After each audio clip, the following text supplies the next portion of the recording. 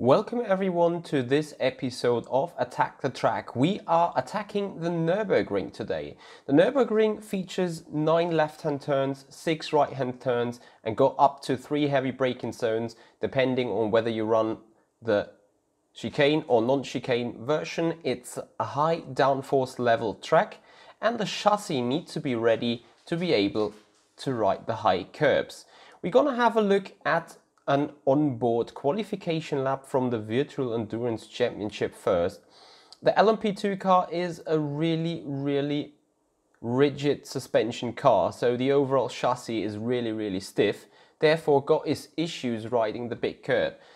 Nevertheless, the lap will be a good explanation. As we go into turn 1, you need to make sure to hit the apex and go through that hole in order to get the transition, to get the traction.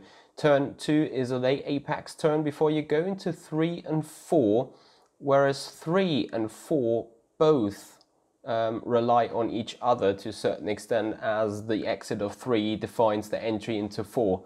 Coming up to turn 5 and 6, basically a long chicane, but again, the exit of 5 will influence the entry of 6. Coming towards turn 7, a double apex hairpin at the bottom of the track up towards the Schumacher as a fast left-right chicane. No overtaking there. Also following in dirty air sometimes is a bit of an issue. Before we come into 10 and 11, once again 10, you don't want to compromise the entry into 11 too much, so make sure that you compromise your turn 10 in order to be good and fast in turn 11. Now coming up to the fast chicane, so the Nürburgring version without the tight chicane. In the LMP2 you can take and should take as much curb as possible to optimize the lap time. This may be different with other cars though. We will go into detail of that right now, because we're not only looking at a lap done in the LMP2 car, but also with the Formula Sim Racing car. So once again, the chassis needs to be able to ride the high curbs, and we are here on a high downforce level. So we're starting a lap in the Formula Sim Racing 2020 car, looking at the lap from an F1 point of view, and the key location, turn 1, is the best overtaking spot by far. It has a downhill braking zone, which makes things interesting, and you need to nail the apex.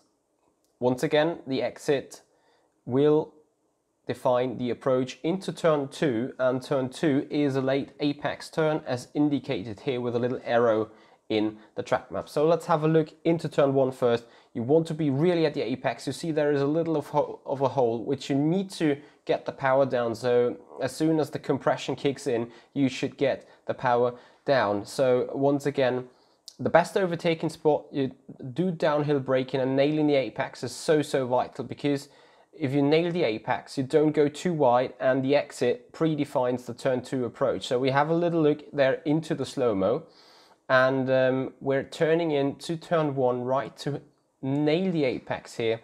And we're going to stop the picture here for a short moment, and then I have highlighted the red area as being the hole where the compression comes into as soon as you go over there. So also where you can see that arrow, that's when you want to pick up the throttle again, as we are now touching the curb, and then go and sort of drop down that hill. And I've indicated what happens to the suspension, so the area where to look at is highlighted. Right now the compression is the suspension is decompressed and now gets compressed, and that is the moment when you can get the maximum traction down, because there's so much downforce, so much force on the rear axis pushing the car down for perfect traction.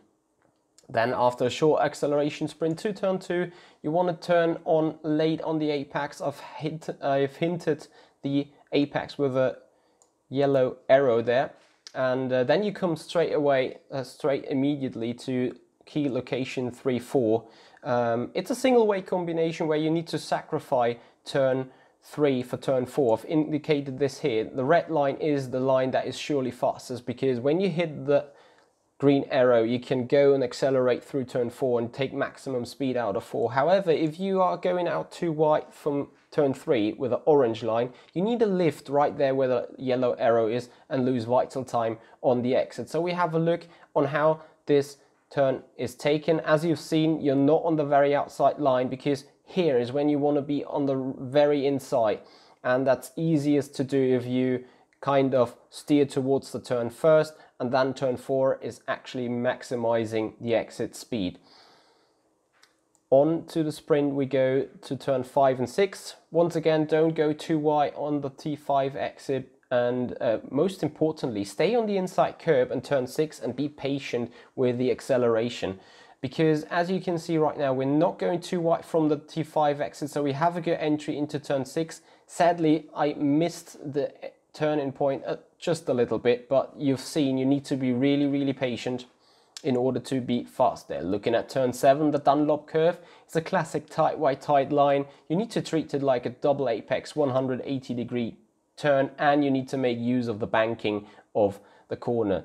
Once again, we look at this turn considerably fast. We're in the banking right now, tight, wide, tight again, and on the throttle considerably early. So again, the banking is between the both yellow lines, and the green line, the green arrow, was the location where you should be on the throttle again. So I'm highlighting this here once again, stopping the car. This is the gap between the inside tire and the curb, so the first apex. Then you go a little wide and further decrease the speed, and then you start to accelerate again while the tires still look very much to the inside curb again, and then you take that yellow path that brings you back to the second apex. So already under quite amount of power, now kissing the second apex again and giving you the maximum momentum, the maximum acceleration out of turn 7. You can touch the curb here, then go up to the Schumacher as turn 8, 9. There's late apex into turn 9, into turn 8, as you want to straight line turn 9 as much as you possibly can with the least amount of steering input. But more importantly, we need to look at turn 10 and 11. Once again, turn 10 sets up the entry for 11, and you need to have a late apex for turn 11 to have a good speed out of that turn, because the back straight is very important where you can really set up your car for an attack.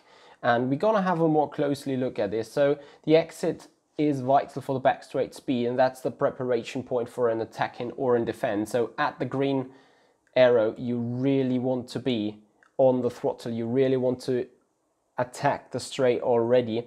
And as you've seen us right here, we're also already into the turn, and now this is the late apex where we just approach and kiss the inside curb. I've stopped the picture here once again, and then you need to be full power, open the steering as early as possible just to let the car go. And unlike the LMP2 car we saw before, this FSR car is easily able to mount those curbs. So this is one of the spots where a rigid car makes issues. Then coming into the key location, turn 13, 14, we're looking at the fast chicane first. Nailing 13 is important for the lap time speed, because you want to straight line as much as possible through this chicane. And here, the FSR car cannot handle the curbs, whereas the LMP2 car can handle it. Short word about the T13, 14 location, you really want to be on the inside first.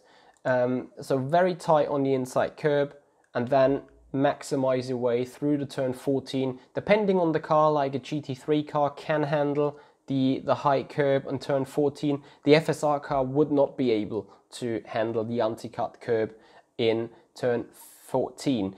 Then a short sprint up to turn 15. Late apex again for the exit speed, and once again exit speed is super vital, as you need to set up the car for attack or defend into turn 1, and I recommend a wide entry to begin your qualifying lap. We're gonna have a look at this on fast speed, of course, so a little bit wide, then come tight to the apex and then let the car go on the exit.